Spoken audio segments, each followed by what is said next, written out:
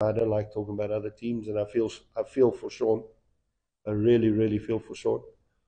But I think, they needed to bring in a little bit of more youth and when I say youth, someone 25, 26, 27 with a bit more experience to help Shaun because I think he's a good coach. What would be your advice to him? I already spoke to him after the game. I said, one thing, you must control what you can control, which is your level of professionalism, what you do every day when you come in and you train your team, and continue with that belief that what you're doing is right, because the game of football can be cruel, very, very cruel, especially for coaches, so I feel for him.